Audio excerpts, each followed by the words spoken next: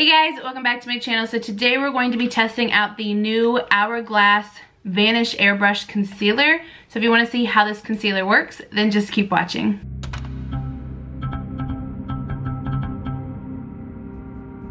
Okay, so I got this concealer in the store in Sephora, and I actually bought it and came home because I had never seen it before, and so I wondered if it was new, and it actually wasn't supposed to be released until I think January 4th, but my store had it out already. So I went ahead and bought it. So it is the Hourglass Vanish Airbrush Concealer. Let me just pop it out. This is what it looks like. It actually just looks like a small version of the liquid foundation, which I have. So here is the foundation, the same like weird shape. This has the same weird shape, but I really actually like it. It's plastic, like this is glass, and this one though is plastic, it feels like, but very, very similar. So it retails for $34. I'm just on Sephora's website. It has 0.2 ounce, it has 0.2 fluid ounces. Is that standard? Let's grab some. What's ColourPop's? Does it say? ColourPop is 0.1706 ounce, which I know ColourPop I feel like goes by fast for me. What's this e.l.f. one? Doesn't say. Okay, what about Milani's? Milani's 0.17 fluid ounce. So it seems like this one actually has a little bit more than most of the other ones. All right, what are the claims? Let's see. So it's supposed to be full coverage. It's supposed to be a natural finish. So it says a full coverage, weightless, and waterproof concealer with microspherical powders that blurs and brightens up for up to 16 hours of skin perfection. It says it's for dry, normal combination, and oily. It's supposed to be crease resistant, light reflecting liquid concealer, blends seamlessly into skin and diffuses the look of pores and fine lines. Highly pigmented formula, even skin tone to conceal the appearance of dark circles, blemishes, and other imperfections for a smooth, natural, and airbrushed finish. Gosh, that was a lot to read. It is cruelty-free and vegan. I think that's all it says. Let's see how many shades they have. 22 shades on Sephora's website. So I think I have the lightest shade, which is Birch. So I'm pretty sure I have the lightest, which it says it's considered fair with neutral undertones. I got this one because the yellow one, which is what I typically should get, just seemed too yellow. Like sometimes when you're very fair, too yellow isn't good. So I got the neutral one, and honestly, it's still too dark for me. However, I have a darker-ish foundation on, so this should work fine. Trying to decide how we should do this. Let's do it where I'm going to use a sponge on one side and then a brush to blend it out on the other side to see if it makes a difference.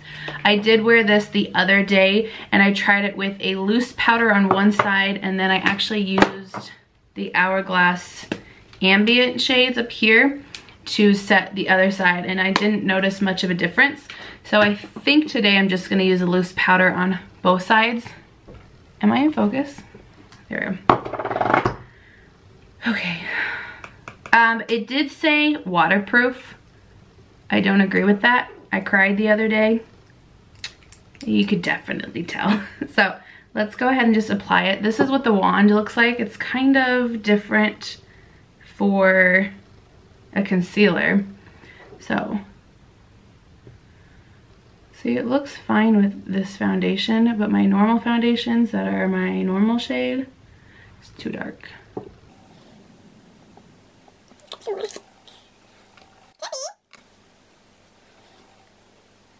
I think I'm actually gonna put concealer in other places today. I don't normally, but why not? Okay. Does this smell? It does. I thought something smelled the other day. Oh, it smells not good. It's really subtle, but it stinks. but it's subtle enough that it doesn't bug me. But I thought yesterday when I was applying it that maybe it was my brush, but I had already put this away.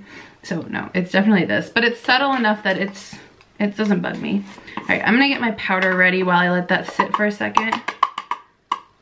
This is the Wet n Wild Photo Focus and Translucent. In case you're curious, I ran out of my good stuff.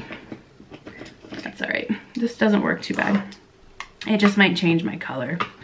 I think I'm just gonna use a sponge on all the other parts of my face that I applied the concealer. I think it dried fast. Oh no. There we go. All right, and then I'm gonna do this side with the sponge, bring it onto my lid.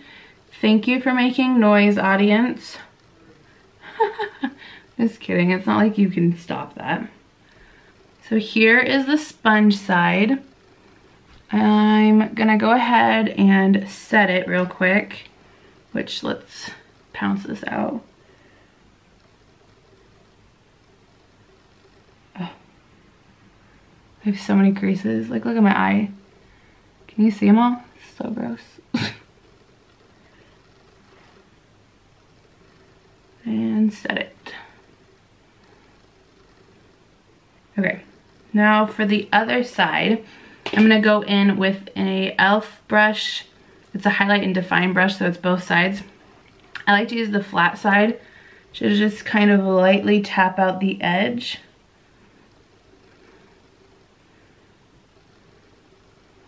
See, it stinks. And I keep thinking it's the brushes, but it's not, it's the concealer. And then I use the other side to get closer.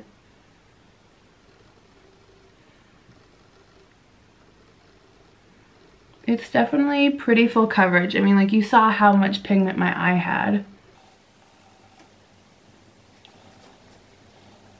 And I'm mostly just tapping. I'm not really swiping.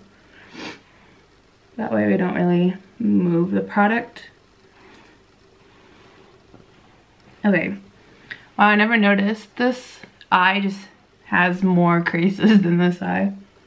I don't really get up close and personal with my under eyes very often. That should be good. So before I set it, this is what this side looks like. I feel like personally I can see a little of my redness coming through, but still pretty good on the coverage. So let me bend this out a little bit more and then I'll set it. So let me show you, whoo! Ow. Let me show you what it looks like with powder. So it's looking pretty dry, but honestly, that's just my eyes. Oh, there's an eye boogie, gross. Oh, it's so hard to get an eye boogie once you have makeup on. Okay, so here's my under eyes right now as soon as I set it. Honestly, for me, this is pretty standard. I wouldn't say there's anything special about it so far. I mean, I do like the coverage, but this is my normal creasing. Like, and I'm pretty sure I've mentioned this before. If you have creasing, a concealer is not gonna magically take it away. You just don't want it to over accentuate what you already have there. So I think so far for me, this looks fine. So I'm gonna go ahead, do the rest of my makeup, actually film another video, and then I'll come right back to show you once my makeup's complete, and then I'll also show you at the end of the day. Okay, so I have my makeup completed, so I'm gonna come closer just so you can see, wow. My hands do not match my face. Just so you can see what my under eyes look like immediately. So I have had it on for about an hour now. So this is what they look like. Oh, I didn't even notice that happened. Oh no, oh no. Okay, so this is what they look like. They actually look pretty much the same. It's only been an hour, but I would say I have the same amount of creasing that I always have. Pigment's still there. Yeah, so far, so good. So it is currently 2:30. And like I said, this has been on for an hour, so it was on at 1:30. So I will come back at the end of the day and let you know what it looks like. So it is now 9 o'clock. Oh, come on. No? Not gonna do it?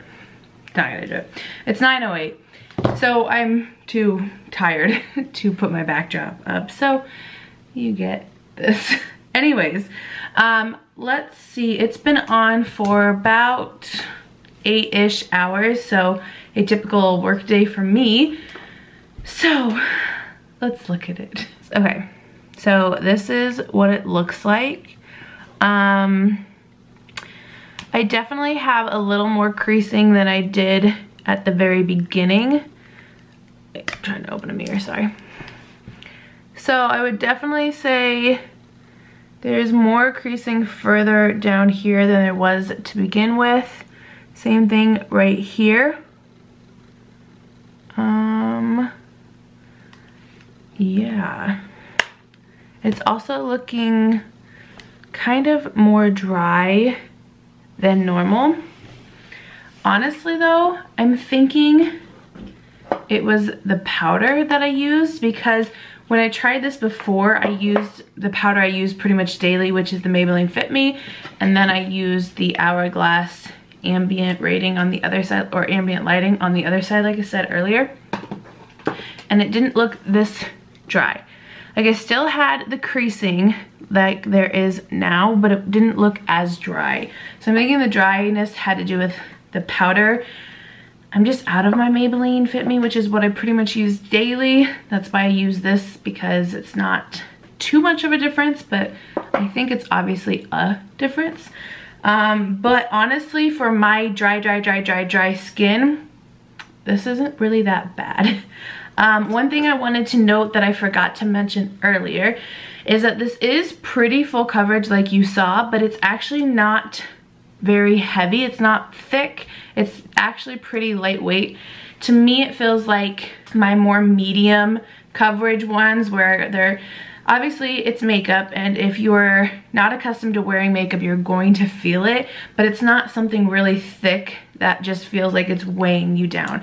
I definitely did not feel that with this. Honestly, for me, and I know in the camera it might look bad to you, but because I'm accustomed to seeing this daily, to me, this actually looks pretty good for 8 hours, which might be sad and saying I need to work on skincare a little bit more. But honestly, I actually really like this. Trying to decide if I think it's worth the price.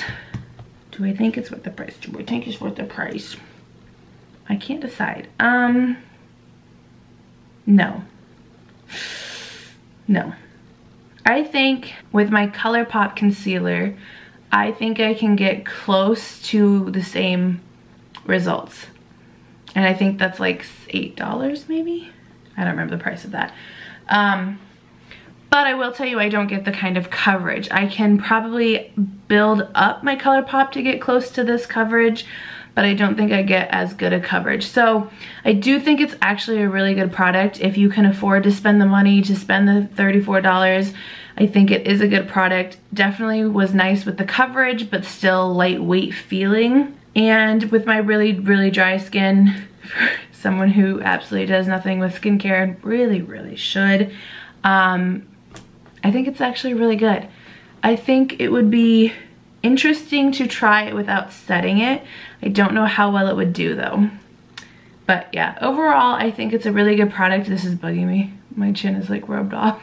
But overall, I think it's a pretty good product. If you can afford it, I would do it. If $34 seems too steep for you, ColourPop's great. I'm just saying.